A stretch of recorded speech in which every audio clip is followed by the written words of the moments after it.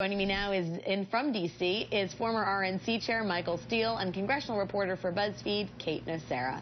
Chairman Steele, let me just say, I guess we've come someplace now that a bill to keep the government open is something Congress may not actually have to litigate, so that's maybe a good sign? That's I don't know.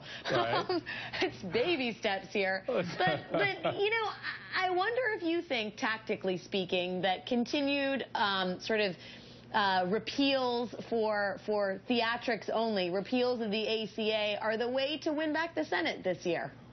From a pure political standpoint, in certain states, yeah, it is the card that's going to be played because it puts Democrats in red states running for the Senate in a very noxious position. Now, what we've seen also, Alex, is certain senators, or at least candidates, beginning to push back on idea and beginning to run into the wind of the ACA and actually put out campaign commercials touting, this idea that, this has been good for the country. So it'll be interesting to see how it ultimately plays out. But from a political standpoint, it makes sense for the Republicans to play the cards that they have. I personally would not necessarily rely exclusively on that card, but some in leadership believe that that's going to be their way to winning the Senate this fall.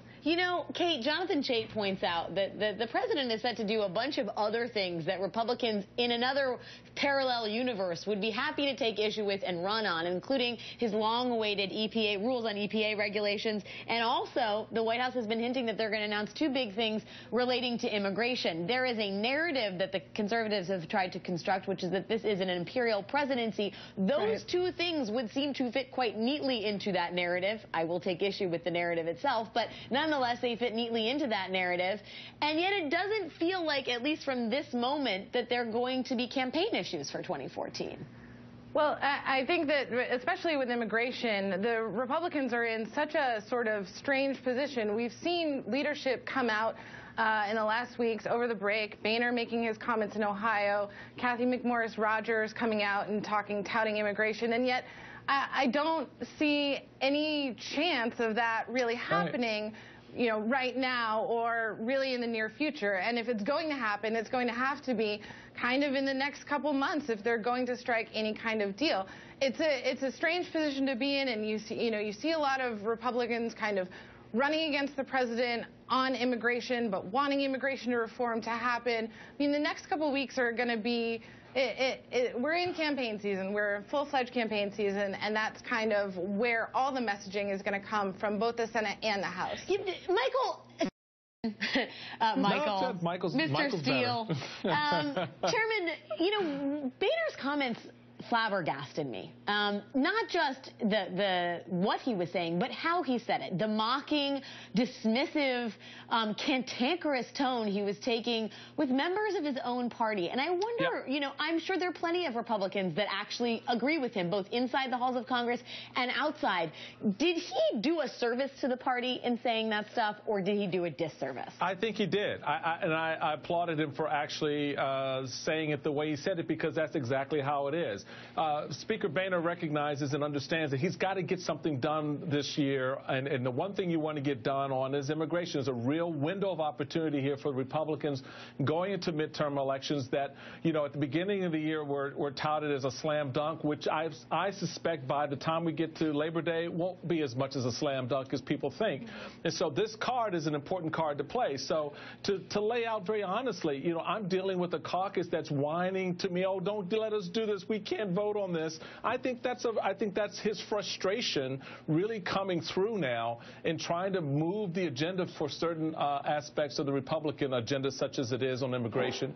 And certainly you saw the response to Jeb Bush's ideas on the subject. Again, there's a window of opportunity that the Republicans themselves are closing, which I think is frustrating some in leadership right now. But Kate, I guess to a certain degree, every time, and you pointed this out, when the word immigration is spoken, it's kind of like the vacuum that is the policy side of the Republican aisle is apparent, right? I mean, and in the same way, we know that Harry Reid said today he's going to file cloture on a bill to raise the minimum wage. That's not going to go anywhere, but the Senate's going to take a vote on it precisely because it serves as an act of contrast, which is we're trying to do this for the American worker.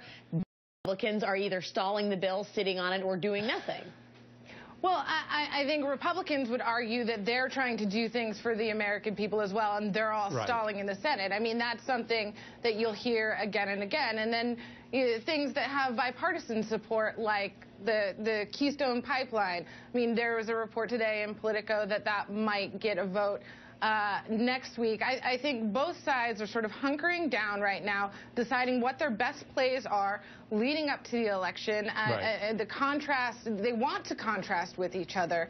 I mean, the House Republicans want to move on jobs bills. They want to continue to talk about repealing Obamacare because that's their position and that's what their base likes. It's the same thing with the Democrats and the Democratic side. Chairman Steele, real quick, the unemployment assistance has expired for 2.3 million Americans. Every week that Congress fails to act, another 70,000 jobless workers lose the lifeline. There are a stack of Republicans in the House that want to do something on this. You think there's any chance John Boehner does something?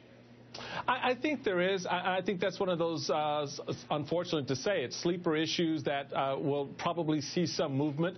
But I think Kate is right. I think everybody's kind of jockeying to see what's their best play right now, and they'll see how this plays out. Keep in mind, the budget still hasn't been passed by the Senate committee chair, Patty Murray. So there's, on both sides, there's room. It's going to be a busy December. Michael Steele and Kate Nocera, thank you both for your time. That is all for now. I'll see you back.